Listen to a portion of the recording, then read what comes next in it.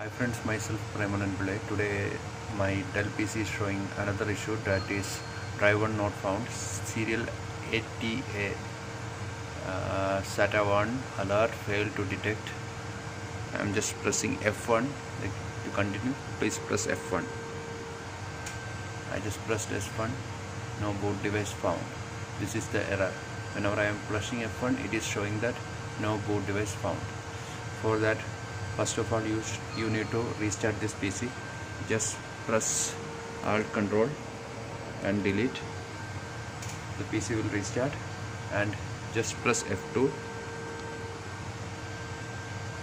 for BIOS settings, and then go to drives. Now you can see SATA-0 is off and SATA-1 is on. First of all, you need to check your PC by removing the body cover. The hard disk is connected to which SATA port. I just removed my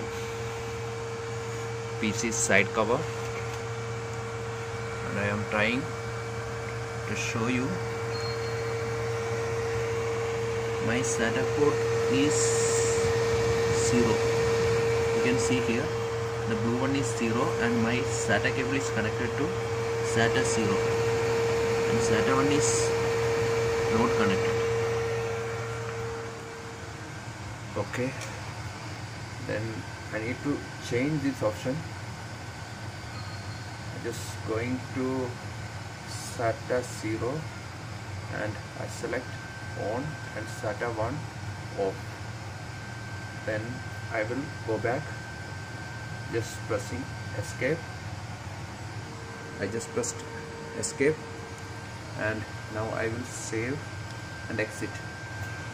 Then we will find is it working or not.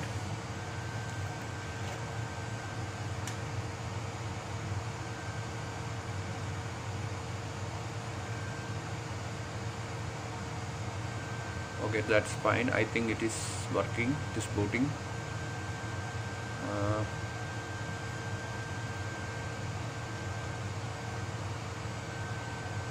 Now you can see here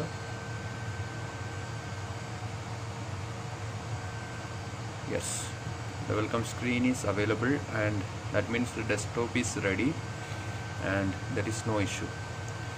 Thank you for watching. Please subscribe and share this with your friends and colleagues. Thank you very much for watching this video. Thank you.